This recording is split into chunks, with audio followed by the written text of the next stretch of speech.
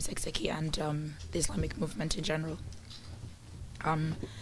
It has been 4 years since the Zaria massacre, and justice is yet to be done on the matter. 4 years ago, in December 2015, the Nigerian army attacked the Husseiniya Baqiyatullah and subsequently Sheikh Ibrahim Zakzaky's residence in Dar Rahma.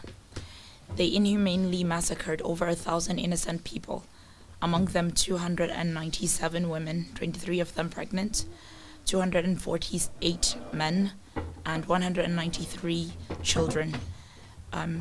There were 39 families wiped out completely. The army committed heinous crimes that included setting the buildings on fire, burning people alive, murdering infants, and dumping bodies in mass graves. They went on to demolish all the buildings in Dar Rahma where many martyrs were buried. And other than just demolishing the structures there, they also exhumed some of the graves. I think. Okay.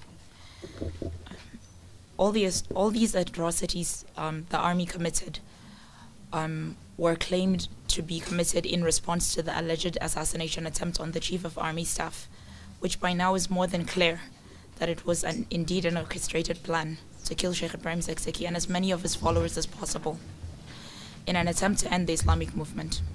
Since then, Sheikh Ibrahim Zakzaky and his wife Malama Zina and many others have been unjustly detained, and the government continues to clamp down on all legal attempts made to seek their freedom,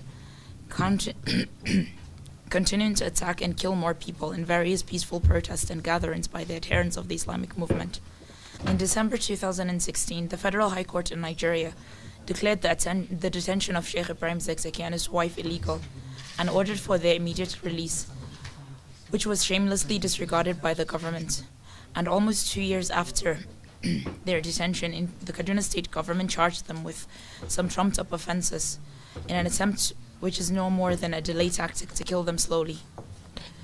Their health continues to deteriorate as they were terribly injured during the massacre, and that has also continuously to be neglected by the government, which has led to the Sheikh having multiple strokes, and Malama could barely walk due to her alien conditions.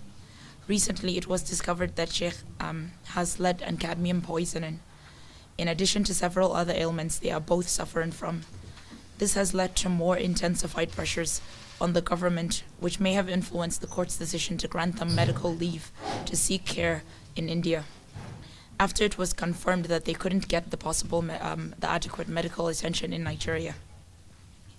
The trip was merely to be supervised by the DSS, which is the security authority that is holding them. Unfortunately, it was sabotaged by the authorities, for which they were unable to receive any treatments, and they were actually taken back to Nigeria without receiving any.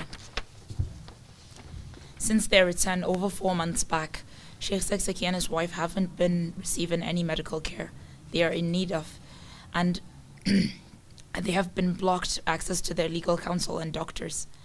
To make matters worse, instead of the government at least to release them to the appropriate medical facilities, disturbingly, the same court that actually confirmed that the urgency of their health condition has now made the ruling to transfer them to the Kaduna State Prison on the 5th of December 2019.